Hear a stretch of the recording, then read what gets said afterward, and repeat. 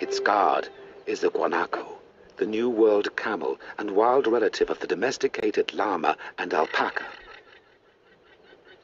This is a male stationed on a hillock, protecting his females from other males. And from predators.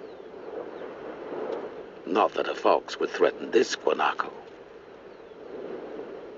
No, the killer he's watching for is this one, a puma.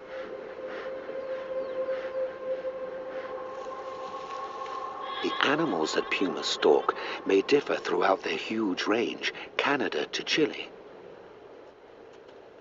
But the hunting technique, whenever there's a herd of anything, is pretty much the same.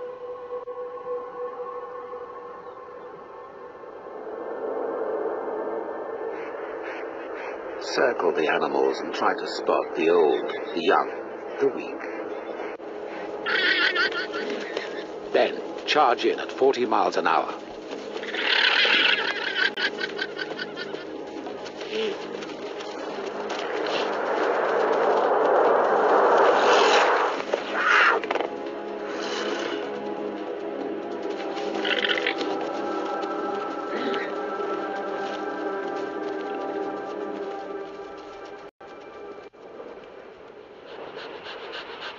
When this puma catches her breath, she'll eat as much as possible to eat the whole thing in one go.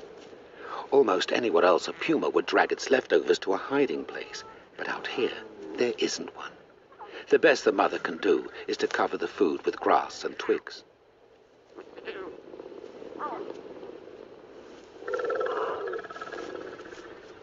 It's summer, and the cubs are about 3 months old.